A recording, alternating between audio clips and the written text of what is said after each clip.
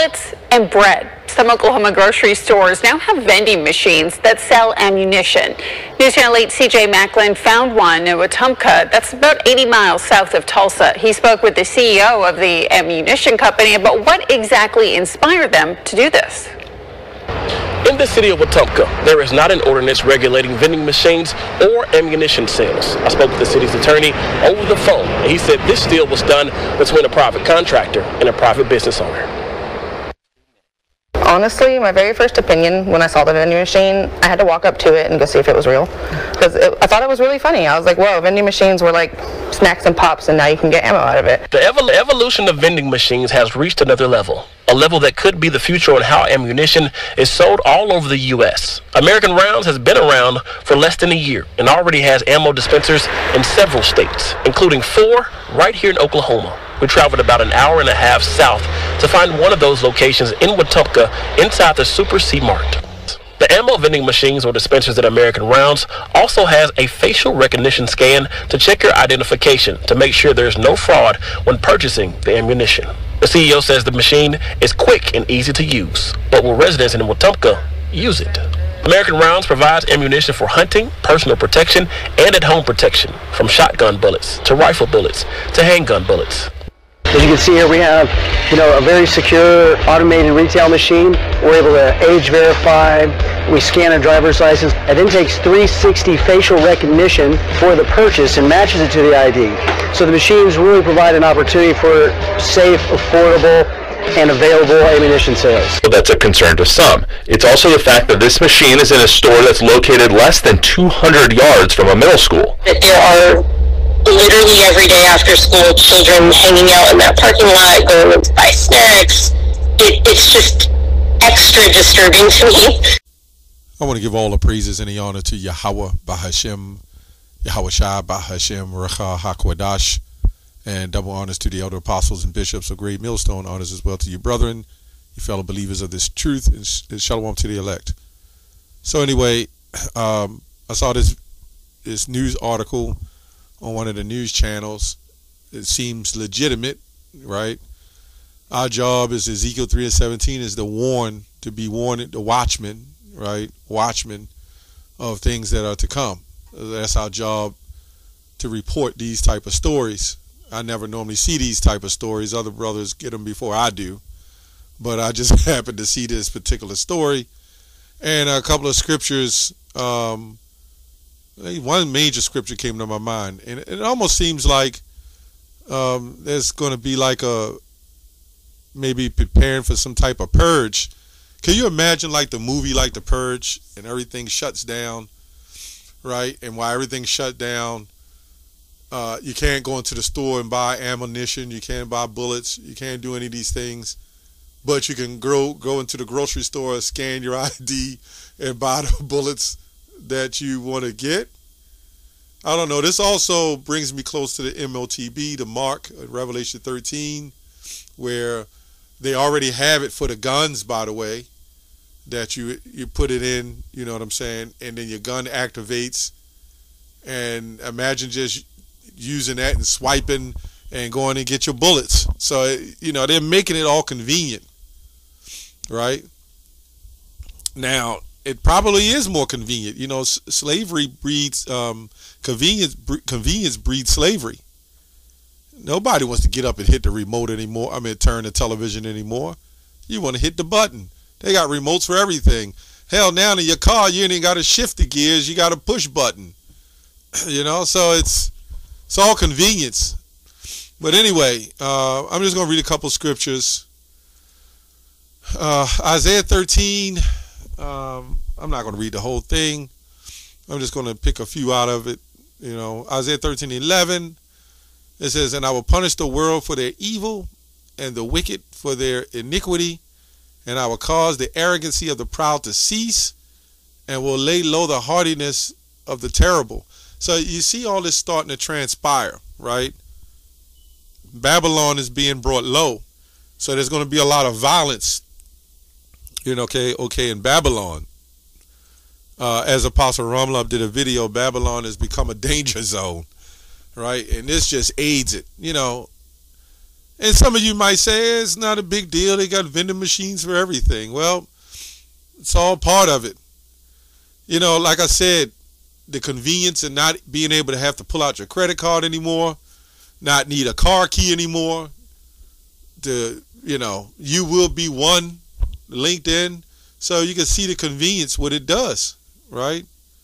Therefore I will shake the heavens, and the earth shall remove out of her place in the wrath of the Lord of hosts, and in the day of fierce anger, right? So destruction, right?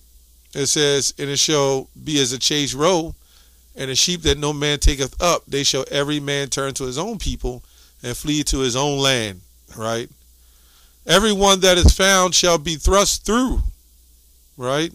Everyone that is joined unto them shall fall by the sword. So we see the upcoming World War III. You're going to more likely have a draft. Everything's going to take place over in the Middle East, so to speak. Joel, the 3rd chapter. So it's going to get ugly. And these are just portions. The reason why I'm reporting this, because this is just the road to lead to what's coming, right?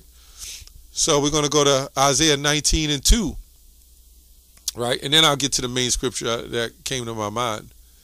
And I will set the Egyptians against the Egyptians, and they shall fight every one against their brother. And they didn't have to say the word Egyptians in here, but, back then they wouldn't have called it America anyway.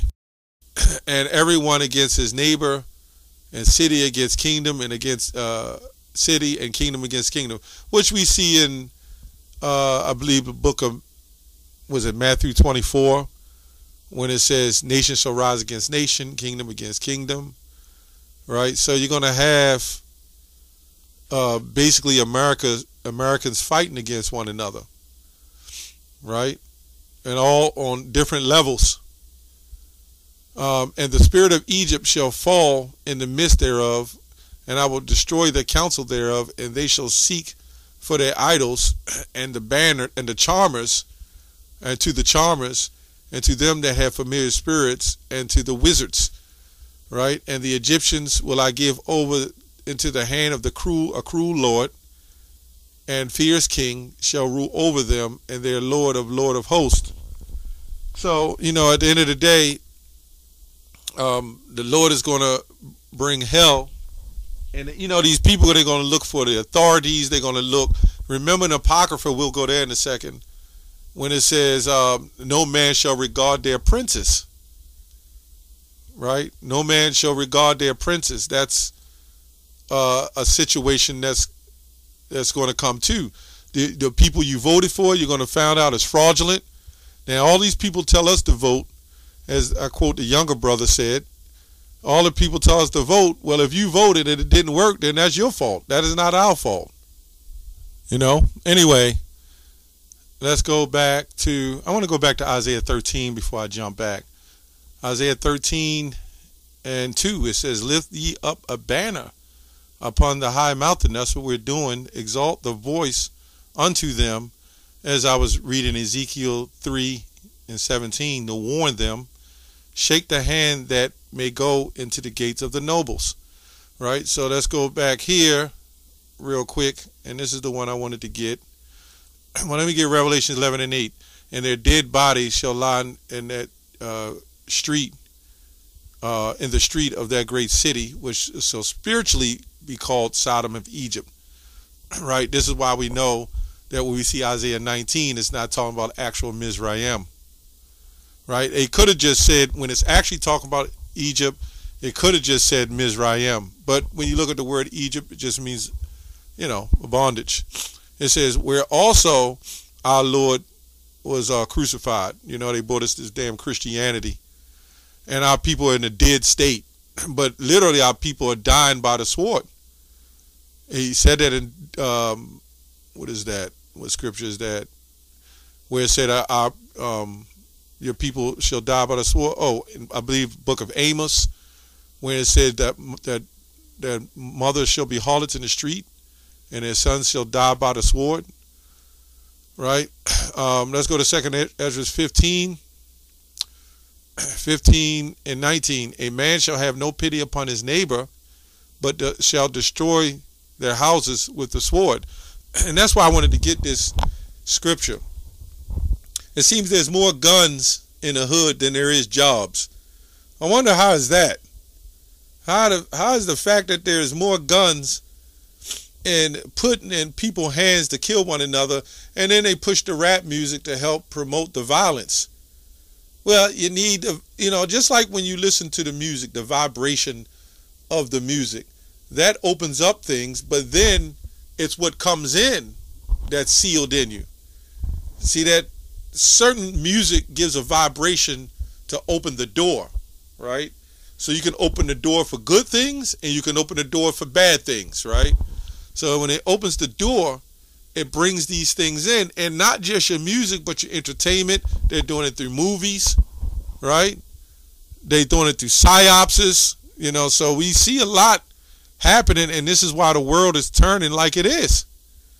Because the Lord has spoken it. He said that this is what he was going to do.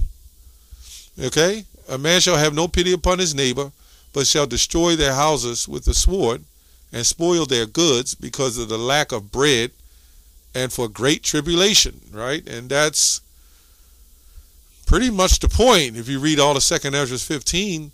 And I just wanted to report this because we could see, if somebody is an habitual drug addict and you open up a drugstore right next to him, well, he's got easy access to the drugs, right? So whenever you want to promote something and you give it to them, it's kind of like the gym. You go to work out in the gym and you come out, there's Dunkin' Donuts right across the street. It's a rotating cycle. And this is the same thing you see here with violence. The more you're supposed to be against it and create all these laws, the more you hear it in the music, the more you see it on television, and it becomes a psychological rotating system, right?